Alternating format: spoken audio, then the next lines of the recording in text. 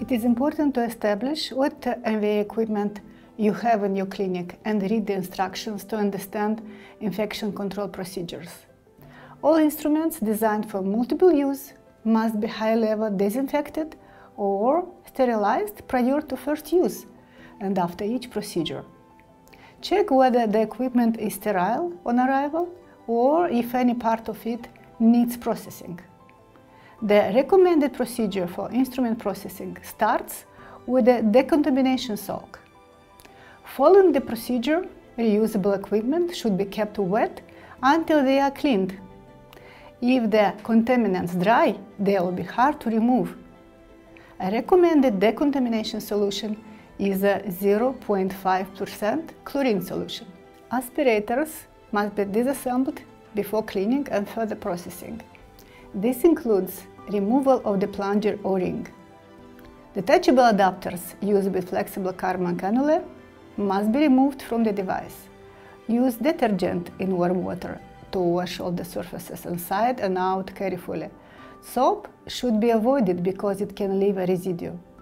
Do not use any sharp objects to clean the equipment, as this can damage the parts, increasing the risk of the device losing vacuum.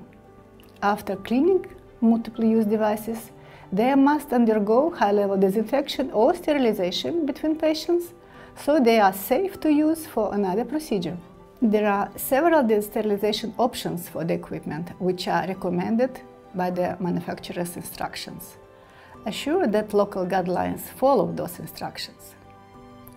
Option 1. Steam autoclaved at 121 degrees Celsius or 250 degrees Fahrenheit for 30 minutes can be used for iPass MVA Plus aspirator and adapters only. Place the disassembled part on linen or paper or other appropriate autoclave compatible pouch that has a biological indicator.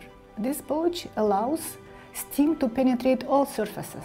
Do not let the parts touch within the pouch and ensure that any openings of the equipment are not obstructed.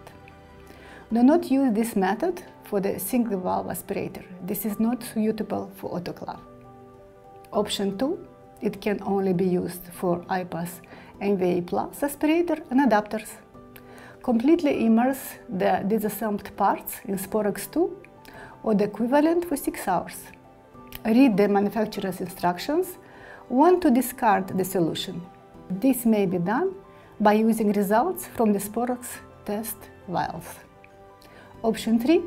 Sterilization may be used for all multiple-use devices.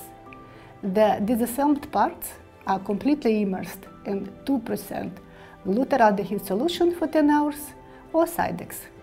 For high-level disinfection, the following methods can be used for the iPass MVA Plus aspirator and adapters.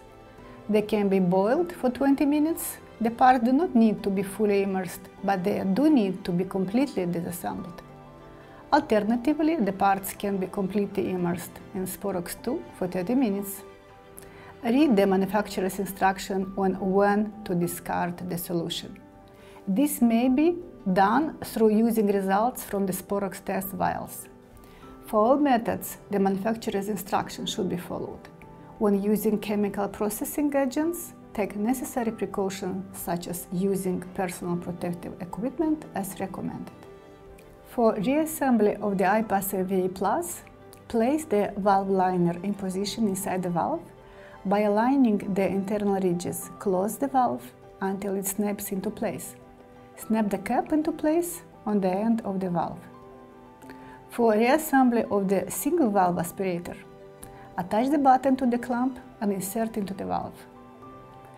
With the valve button open, push and twist the valve liner through the valve into position.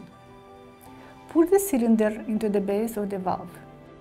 Do not twist the cylinder into the valve when assembling, as this will cause the liner to dislodge and may lead to device failure. Place the plunger O-ring into the groove at the end of the plunger and lubricate it by spreading one drop of lubricant around the O-ring with a fingertip. Plunger O-rings must be lubricated when they are assembled to function properly. Non-sterile silicone is provided with the aspirator. Aspirators do not need to remain in a state of high-level disinfection or sterilization at the time of use.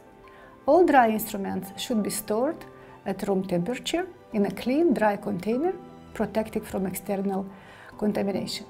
If there is any doubt this level of storage is effective, then the instrument should be reprocessed before next use. When aspirators are processed using the recommended methods, they are expected to last for up to 25 uses. They should be discarded at this time. They must be discarded and replaced at any time if they become brittle, cracked, broken, if there are mineral deposits that inhibit the plunger movement, if the valve parts become cracked, bent or broken, or if there is any suspicion that the aspirator no longer holds the vacuum.